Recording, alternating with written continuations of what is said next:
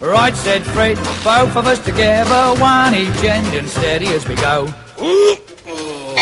Tried to shift it, couldn't even lift it, we was getting nowhere, and so we had a cup of tea, and right, said Fred, give a shout to Charlie, up comes Charlie from the floor below. After straining, heaving and complaining, we was getting nowhere, and so we had a cup of tea, and Charlie had a think, and he thought we ought to take off all the handles, and the things what held the candles, but it did no good, well I never thought it would. All right, said Fred, have to take the feet off to get them feet off, wouldn't take a mo. Took its feet off, even took the seat off, should have got us somewhere, but no. So Fred said, let's have another cup of tea, and we said, righto. All right, said Fred, have to take the door off, need more space to shift the so-and-so.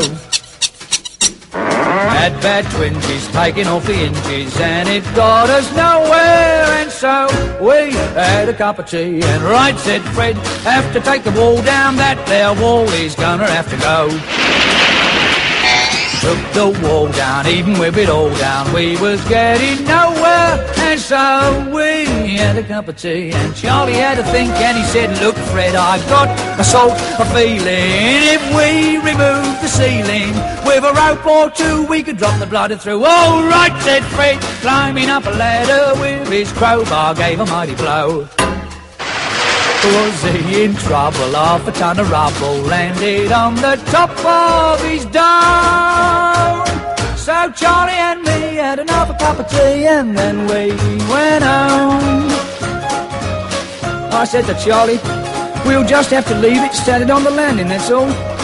You see, the trouble with Fred is he's too hasty. Now you never get nowhere if you're too hasty.